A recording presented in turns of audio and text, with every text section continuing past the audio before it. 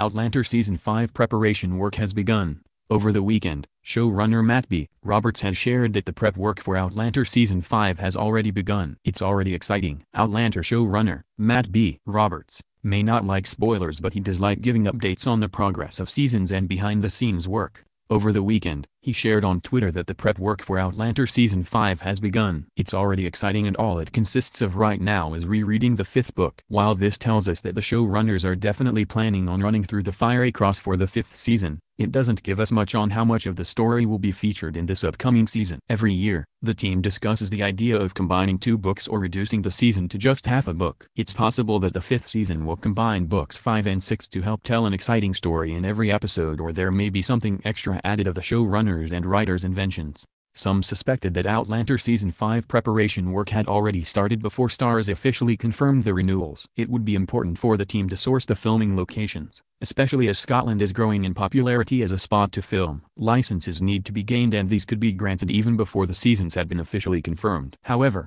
the planning and writing wouldn't have been planned before confirmation. There's no point doing too much work before knowing how many episodes the team has to work with. Now we know that Outlander Season 5 has 12 episodes, so it's time to see how to cut the fiery cross down into those 12 episodes to bring some sort of drama in each one. Stephen Cree, who plays Ian Murray on the series and loves to joke on Twitter, quickly commented to find out if he was going to be in the season. Of course, he likely knows the story, but he thought he'd try his luck anyway. The musical recapper, Cat of Cats and Kilts, very quickly replied with a fun meme of Richard Rankin sharing that the writers had offered one of Roger's roles to Ian Murray. There are hints of spoilers for those who haven't read the book yet, with dark humor for those who know exactly what happens to Roger in future books. Are you excited about Outlander Season 5? Does rereading the books fill you with comfort about the season? Share your thoughts in the comments below.